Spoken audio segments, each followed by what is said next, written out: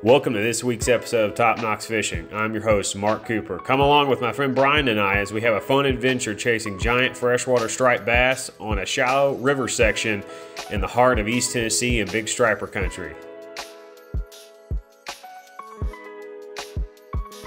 Well, what's going on, you guys? Brian and I are waiting out this giant thunderstorm, or at least to have a break in that giant words I can't talk thunderstorm. And he's watching TikToks and looking at memes, and I got the boat loaded up back here. We're gonna try for striped bass, smallmouth, maybe some largemouth. We're mostly gonna be throwing artificials, but we did bring the bait tank, so I'm gonna take a couple live baits up there with me, and we're gonna see if we can catch us a couple of toads. And I caught one up here the other day. It's really sketchy getting to where we're gonna go, so we'll see what happens.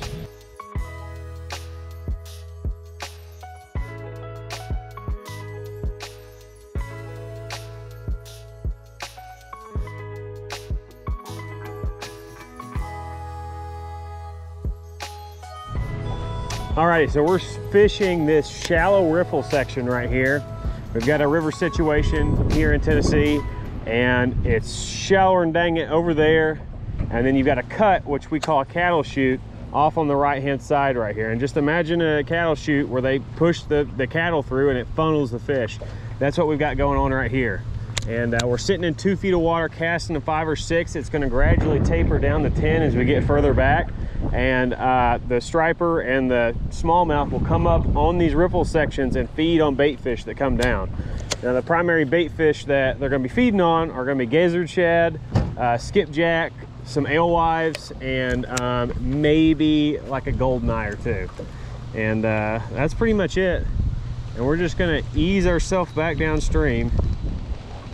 It's really windy out here, so this audio is gonna be hot dookie, but the fishing been good. We're gonna see if we can catch one or two. I've got one live skipjack in the tank back here, but I'm gonna be throwing this big jackknife glide bait that my friend Todd makes. Well, made, he's not making them right now, but that's what I'm throwing glide bait wise. If I can't get any to come up and eat this, then I'm gonna use the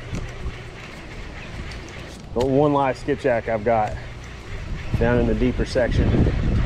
At least that's the idea. I'm gonna have to bump myself out just a little bit here, or I'm gonna hit some of these rocks. You can see them down there.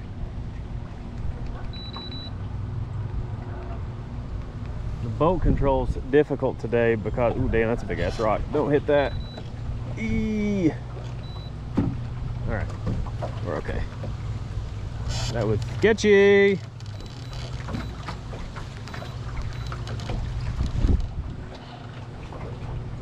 All right, gotta get myself back over now. I'm trying to sit back behind that current break a little bit so I can cast over here into the chute. But it's a lot easier said than done. And we're trying to hit that far bank where there's current breaks for them to sit on, and then the real active ones will just be out here in the center of this chute. Right now the wind and the current are playing against me, so it's like blowing the boat all over the place, making this difficult.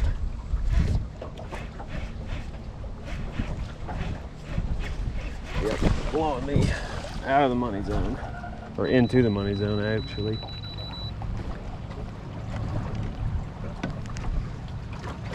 Put this sucker on 10 and then we're getting back over.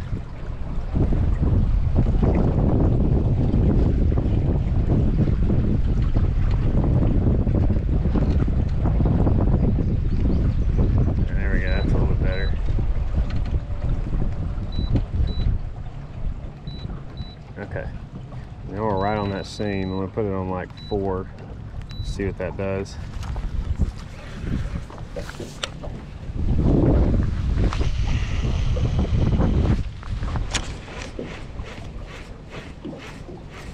And I'll probably have to readjust it again. This current kind of sucks you over to that bank, and the wind's blowing over there too.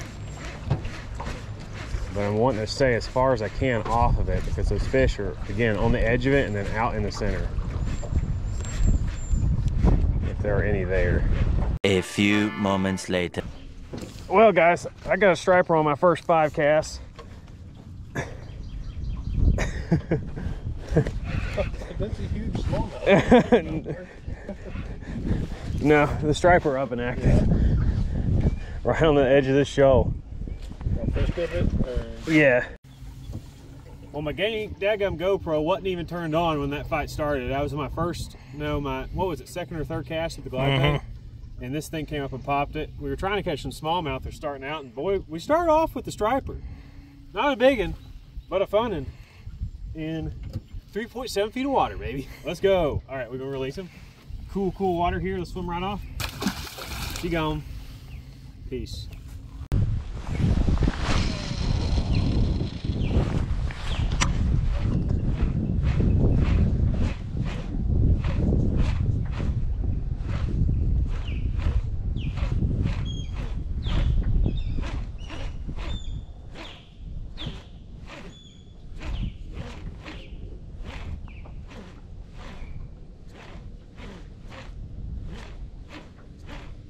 And then I got you a glide bait rod down there too. Sometimes these fish in the summer keying on big baits, like everything.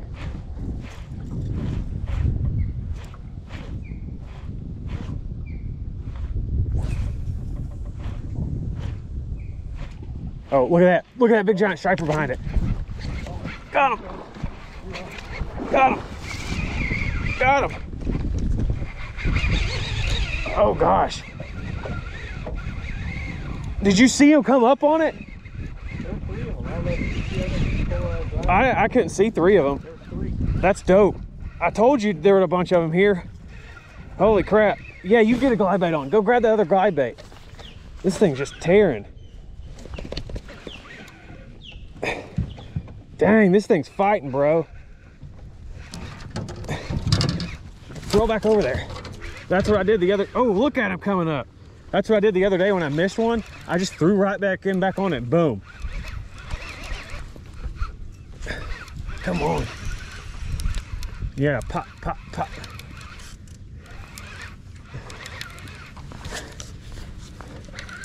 Oh, buddy. So, yeah, we up here throwing glide baits. And we catching fish, baby. Waited for that giant storm to go away. It finally did, and we're back. Hooked up. Epic. Epic. Look at that striper, bro. Look at that fish. Oh yeah, he's. You had a whole school thing. I told you, dude. And they're still gonna be there. We only hooked one of them. Yep. That's a good fish too. Real good fish. We don't have a net again, y'all. No, we don't. Okay, I got that turned off. Okay. Oh, that's a heifer. It is. That's a good fish. Got his tail? Yeah. Perfect.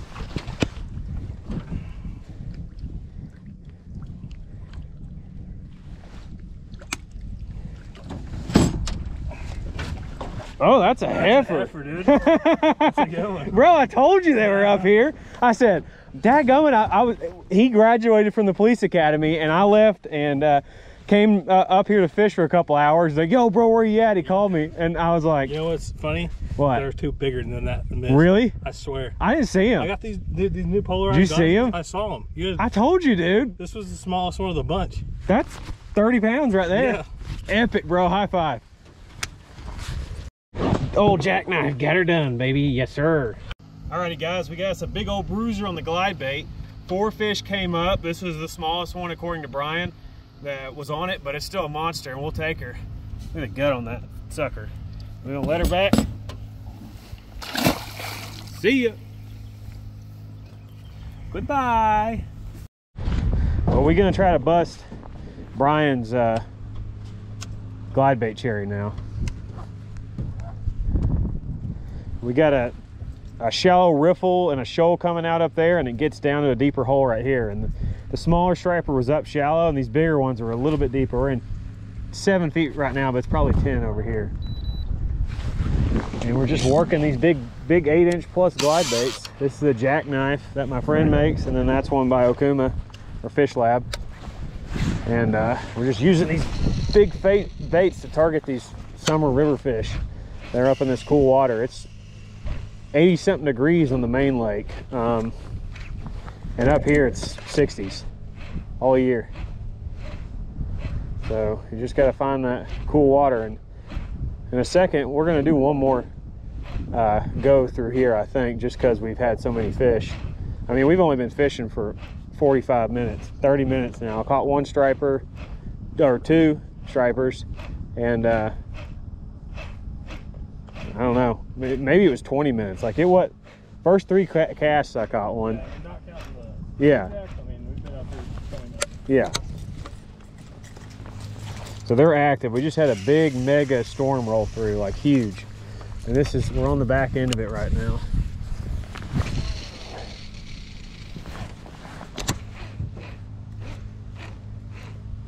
And I may have Brian throw on a redfin here in a little bit. He's learning how to use that glide bait right now. But it'd be cool to get a redfin bite where we can get it waking across the surface blown up.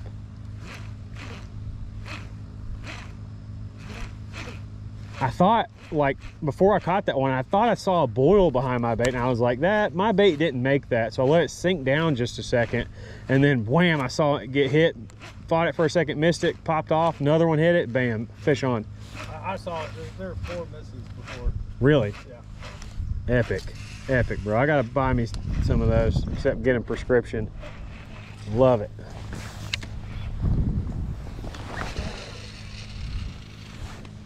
Yeah, we're coming back into that pool. It looks like there's a couple like independent pools here. Don't be afraid to just cast straight up the river off to the left too. I'm gonna just start working around. Okay, Alright, you can check her back out there again.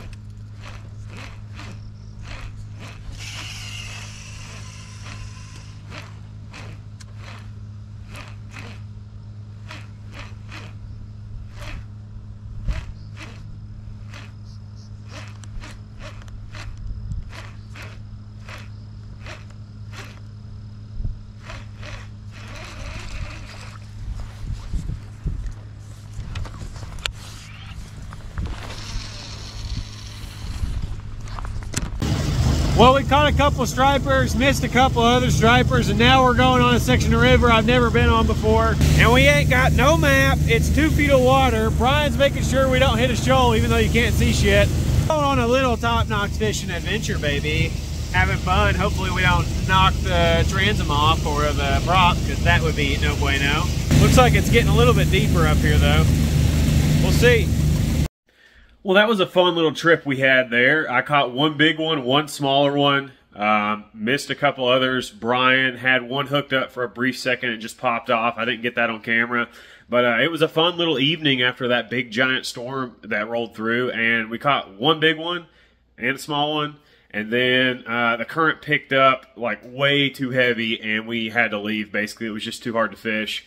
And yeah, so that's just how it goes. We threw for, I don't know, 2-3 hours there, maybe a little bit more. We spent some time after that exploring upriver, trying to get over some shoals in my boat, which was really difficult. So we're going to have to come back in a jet boat, I think, later and target some fish that are further up the river, because I really don't want to knock off a prop or my lower unit, because that's crazy expensive. But luckily, my buddy's got a jet boat that he may let me borrow for a week or so I can go and scan all these rivers around me and find them big old stripers, because this is fun. This is me learning new stuff and fishing waters that I've never fished before because they're just so hard to get to, and I end up doing a bunch of other stuff. So catfish are still spawning, so I'm going to take some even more time and let them just fully come off the spawn, because I really hate pulling my hair out trying to catch them this time of the year.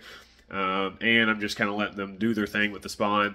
And the stripers are moving into all the cold water river sections right now, because our main lake temperatures everywhere are in the 80s, low 80s to mid 80s. So those stripers are going to go to the cool water sources, whether that's deep or up in the rivers where it's cooler if you've got a trout river running into it.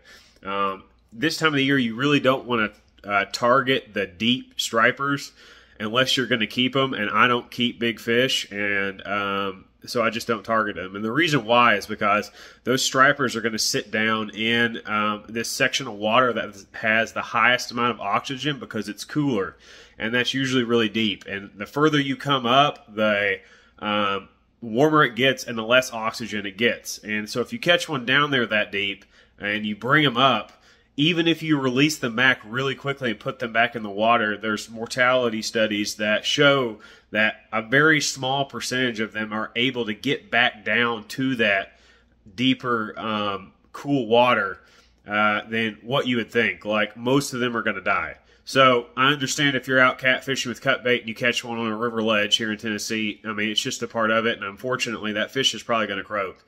You can try to get it back as quickly as possible, but just know that it's probably not going to make it. And if you've got somebody that'll keep it and clean it, do that, or try to get it released. But unfortunately, that's just a part of doing this. So I don't fish the main lakes this time of the year until the water temps get back down into the low 70s to high 60s before I'll start targeting them on main lakes again. Unless they're busting on top. So that's a little bit different. Like, they're up in the water column then, and you can catch them there. But if you're like in a deeper section of the lake that's 60 to 70 feet deep and they're sitting down in 40 feet on the thermocline or something like that, and you catch them, they're going to die. So just something to bear in mind if you want to study conservation or like try to help the fisheries, which is what I try to teach here. Like, I'm going to tell you how to catch them and the best ways to do that, but also we got to understand that this is a finite resource and they have to be stocked. They don't reproduce abundantly like they do in the ocean because there's a lot of specific factors that they have to be able to do that successfully on a large scale, and they just don't have it in freshwater in most places. So something to think about. Thanks for coming along with Brian and I on this fun adventure chasing striped bass with artificial baits. We'll catch you on the next episode of Top Knox Fishing. If you're new here, hit that like and subscribe button, the bell notification down at the bottom. It'll tell you when we upload new videos. And if you're a returning viewer, thanks for supporting the channel. I've got all the links to the products I've been using in the description below. There's also a link to PayPal if you want to help the channel that way. Just whatever you want to do to support us, or leave a comment for the algorithm and a like and share it on Facebook or whatever. We appreciate whatever you can do to support us, and we look forward to bringing you more content in the future on how to catch big fish and have fun with your friends and family. We'll see you later.